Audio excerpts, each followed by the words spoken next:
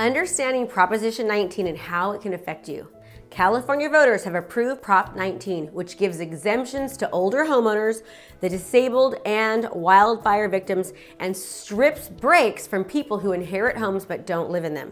These changes may affect you on the next sale of your home. Additional forms may be required if you plan on to transfer your tax basis for an eligible property that you are eligible for. Effective April 1st, 2021, extended special rules will be applied for eligible homeowners. This allows moves anywhere in the state. Eligible homeowners could keep their property tax bill when moving to another home anywhere in the state. It also allows the purchase of more expensive of a type of home.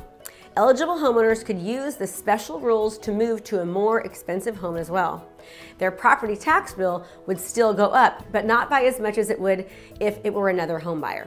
It also increases the number of times a homeowner can use the special rules. Homeowners who are 55 or over or severely disabled could use the special rules 3 times in their lifetime. Effective February 16, 2021, the following qualifications will apply to inherited properties. It ends special rules for properties not used as a home or for farming. The special rules would apply only to 2 kinds of inherited properties. First, the rules would apply to properties used as a primary home by the child or grandchild. And second, the rules would apply to farms. Properties used for other purposes could no longer use the special rules. Also, it requires the tax bill to go up for high-valued inherited homes and farms.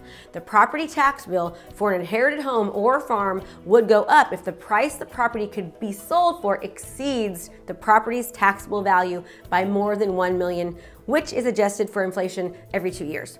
And lastly, it dedicates certain money for the fire protection. However, the recent pandemic has created significant uncertainty for the state budget. The legislative analysts believe that the vast majority of wildfire funding will not start flowing until 2025 at the earliest.